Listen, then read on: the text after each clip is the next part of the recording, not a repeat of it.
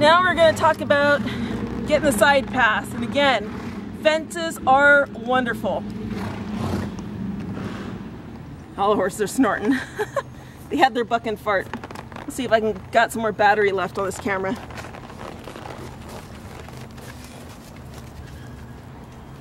Okay.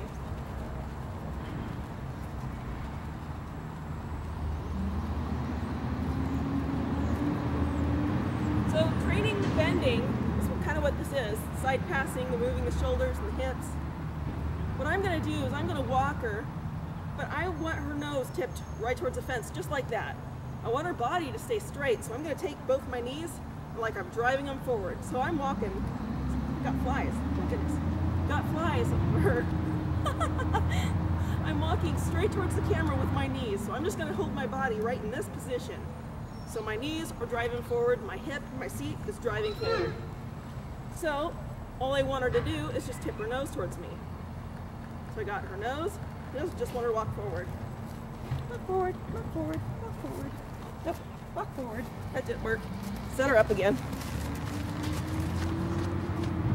Nope, we're not doing anything.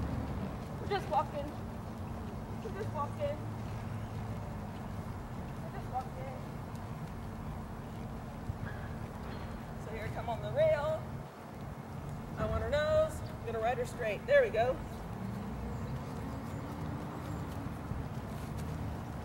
I'm gonna ride her straight towards the rail. There we go. Now eventually,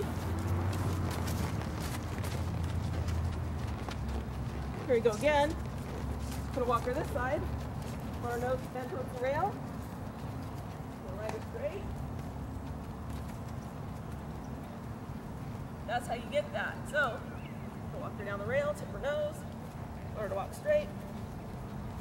Want her to walk straight. Come on, my dear. About like that. So now what I'm going to do when I want to teach a side pass or push her away from the fence, I'm going to tip her nose just like this. I'm going to walk her. I'm going to bring my foot behind me, push that hip.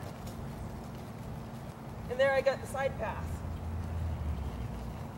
So that's how you can start doing side passes. Here again, walk her down the rail, tip her nose, put my foot behind me, push her hip away. There we go.